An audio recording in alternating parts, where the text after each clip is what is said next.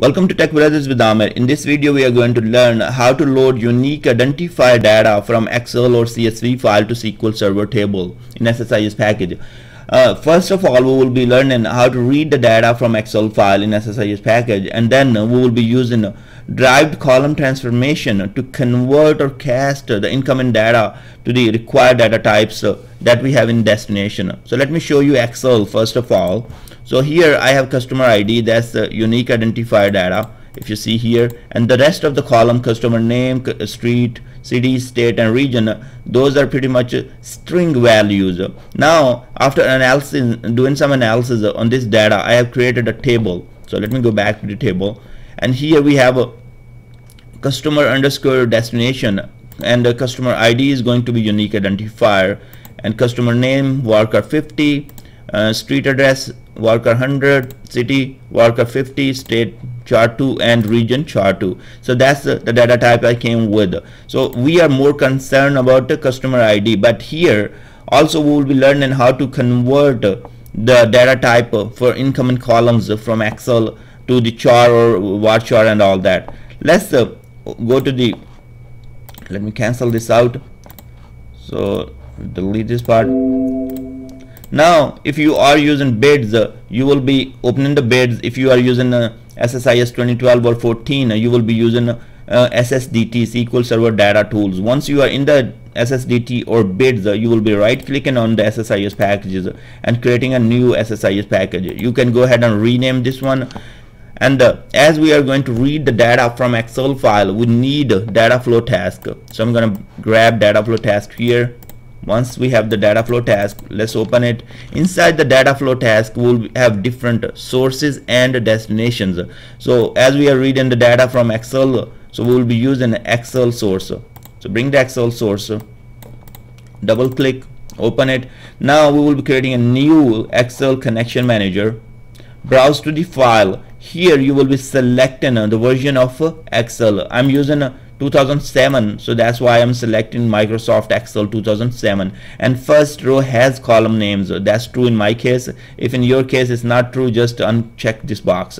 And now browse to the path. We have customer.xlsx that tells it is 2007 version or higher. So hit OK and hit OK. Select the sheet. So I have data on sheet 1.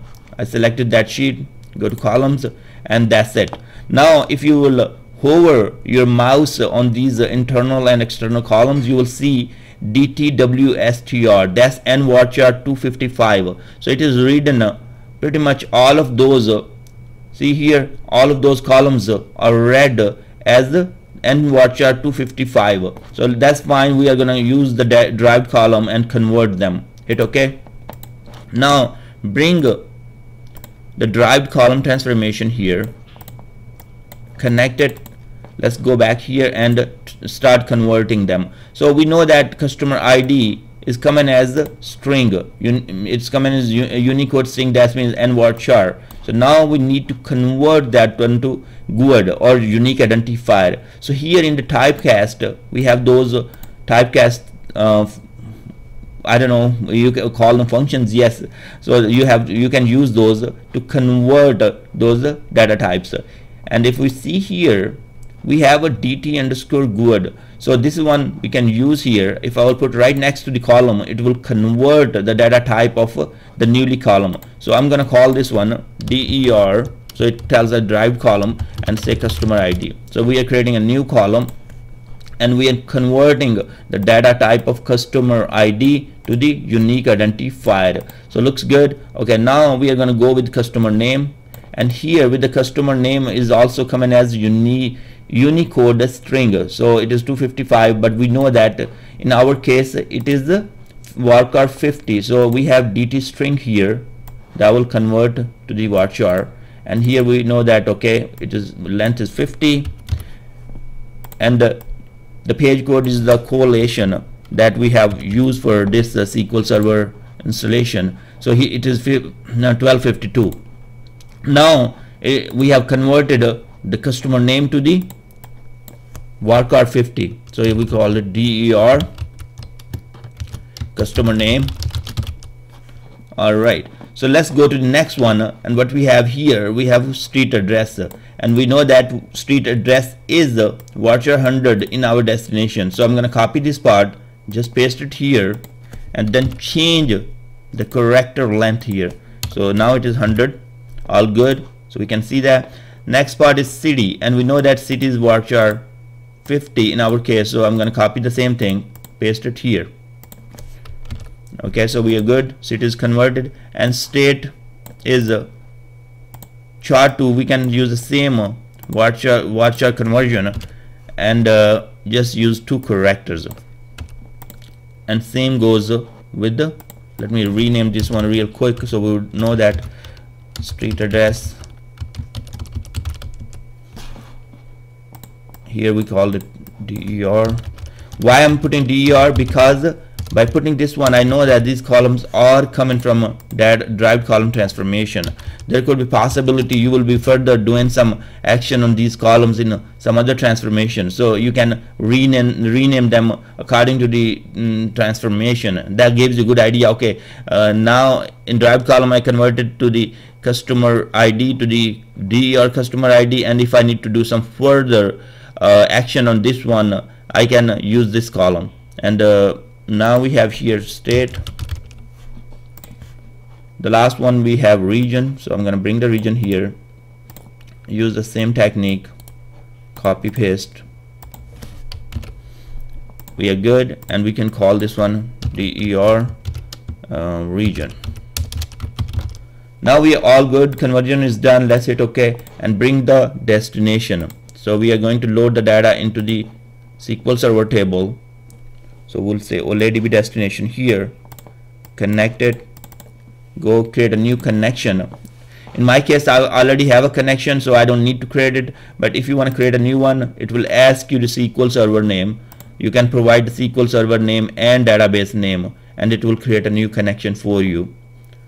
So don't hit on the drop down, it takes forever sometime, and I will recommend write it.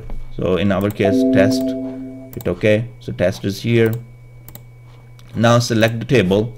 So we have customer destination mapping, and everything is mapped automatically because on destination and source column names are matching. So let's see what happened here. So we are bringing a DTWSTR, and here we are mapping to the DT GUID. So that's not correct. We need to use those columns that we created in the derived column transformation. So we will change them. So now we have option to change them. Here we will select the correct input columns that we want to use. So now we hit OK, and all good, no warning, nothing. So we are great. And here let me go back and run the SQL command to see data. There is no data in this table. Now if I run this package, what happened? It should load the data, but it failed on the derived column. So let's go back to the error, and we are going to view and output window, and here we want to see the error information.